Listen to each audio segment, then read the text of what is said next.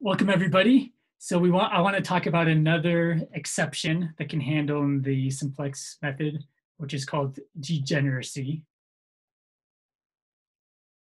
I'll talk more about why it's called that as we go. So pretend we're given this linear program, maximize x2, subject to these constraints, along with my non-negativity constraints. The first step is to put it in equational form. So I want my inequalities, besides the non-negativity ones, to be equalities. And I do that by introducing slack variables. So I want negative x1 plus x2 plus x3, that's the slack, to now be equal to 0. And x1 plus x4 to now be equal to 2. x4 is the slack in the prior equation.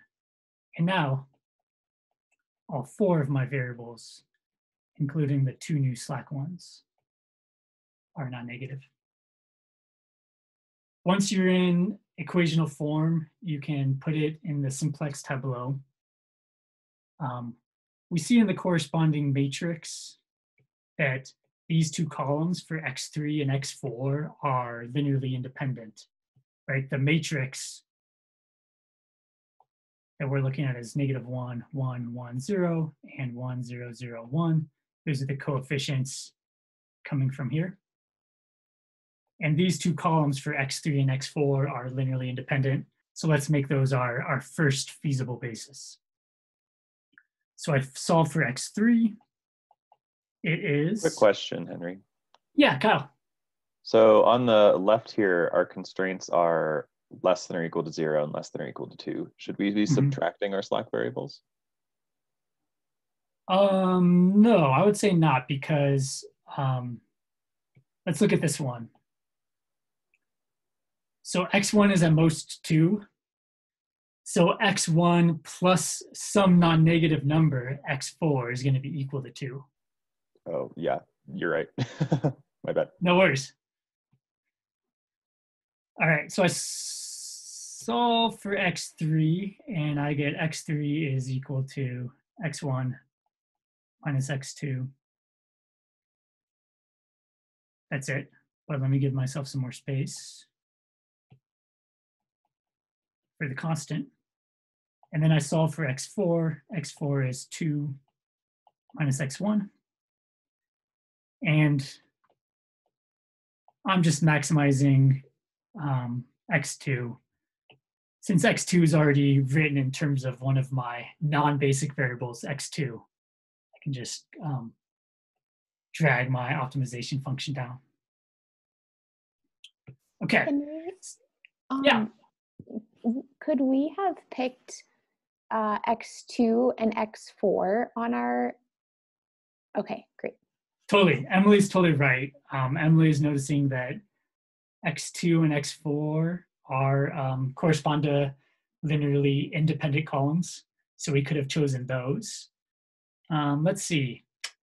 We also could have chosen like x1 and x4 or x1 and x3. I think the only pair we couldn't have chosen was x2 and x3 because those are dependent, right? But any other choice of 2 columns would be linearly independent columns. Emily, the reason why we chose x3 and x4 is just that, I don't know, whenever you have this identity matrix here, it's just easy, really easy to put them on the side by their own. So once we have our tableau, we need to decide what variable are we going to pivot over. We're going to pivot over x2. We're going to make x2 larger so we can do better in our optimization function. Which is the limiting equation? So here I can increase x2 as much as I want. Here, remember currently x1 and x2 are 0. So how much can I increase x2 by? Not at all. I can't increase x2 by anything because then x3 goes negative. Do you see that? The feasible solution that we're currently at is x1 is 0, x2 is 0. Therefore, I solve for x3, I get x3 is 0. And I solve for x4, I get x4 is 2.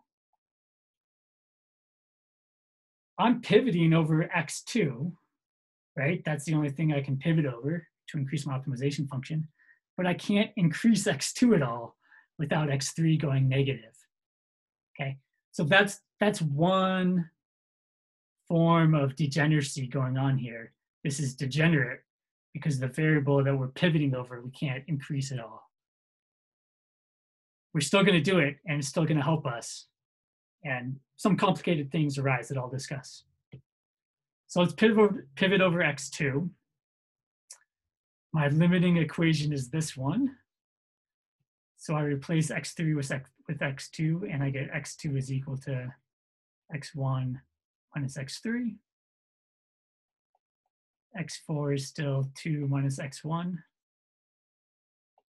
My optimization function is x2, but x2 I want to rewrite in terms of the non-basic variables, x1 and x3.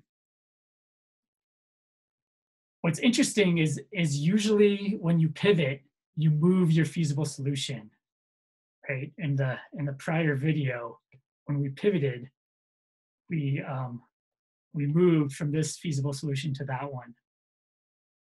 Here, we're still going to be at the same feasible solution after we pivot. So our non-basic variables, x1 and x3, better both be 0. And then what about our basic variables? x2 is 0 and x4 is 2.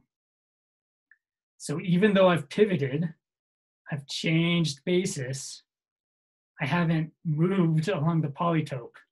I haven't increased my optimization function. Okay, let's keep going for a moment. What do I want to do next? I want to pivot along x1. By increasing x1, I can increase my optimization function. So we're going to pivot along x1. What's the limiting equation? By this equation, I can increase x1 as much as I want. And by this equation, I can only increase x1 up to 2. So x4 is going to get removed from our basis. So I solve for x1 in that second equation. I get x1 is equal to 2 minus x4.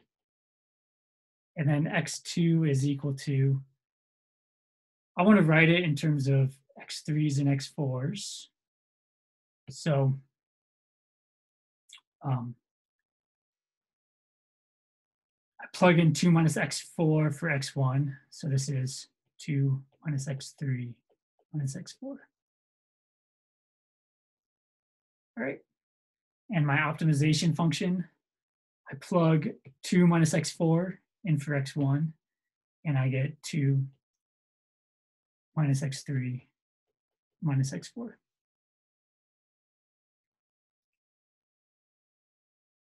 All right.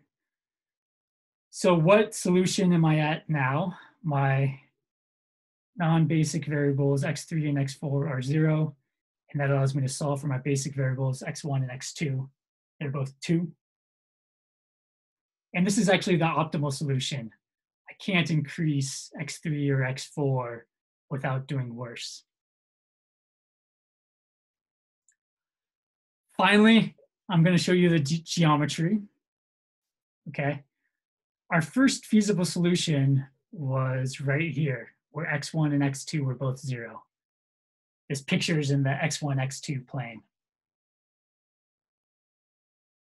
When I pivoted, I didn't change that first feasible solution. I just changed what basis I was representing it in. And then I pivoted I pivoted again in the x1 direction. Whoops. And pivoting in the x1 direction took me directly to the optimum right there. So yeah, since I had changed basis, pivoting in the x1 direction took me here, not just straight that way.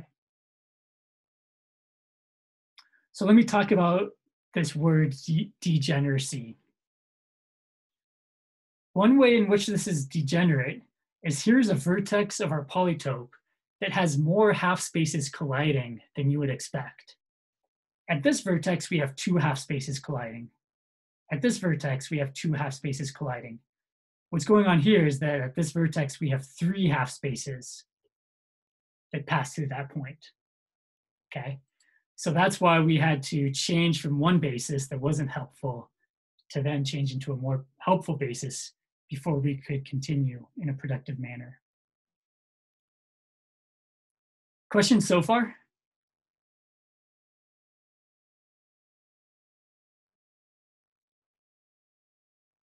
All right, this is one of the stickiest parts of the simplex algorithm.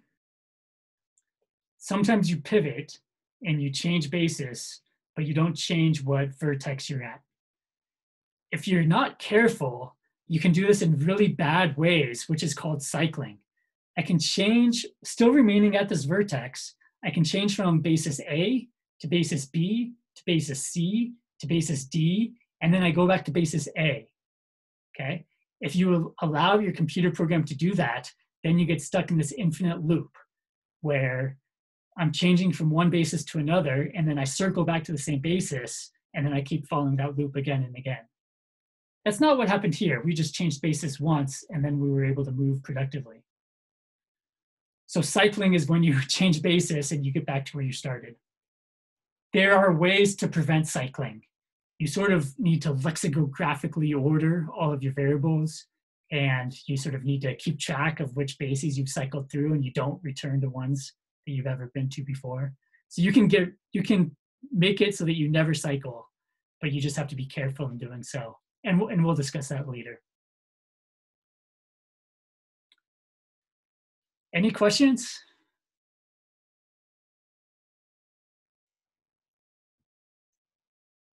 All right, thanks.